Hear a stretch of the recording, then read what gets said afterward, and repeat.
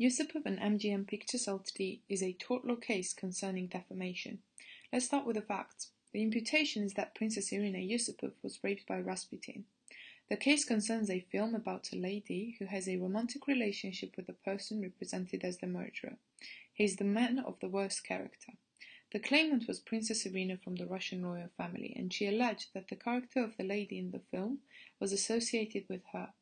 As a result, she sued the English filmmaking company for libel, but they refused to stop presenting the film. The issue in the case was whether the film was in fact defamatory. A publication is defamatory if a reasonable person would believe the statement to be defamatory to another identifiable person.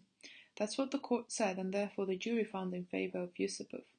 Lord Justice Slessor concluded that defamation could include words which cause a person to be shunned or avoided.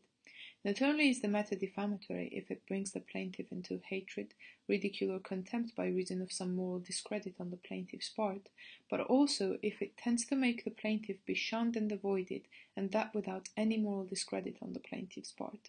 Thus, that persons who have been alleged to have been insane or be suffering from certain diseases and other cases where no direct moral responsibility could be placed upon them, have been held to be entitled to bring an action. And this is to protect their reputation and their honor.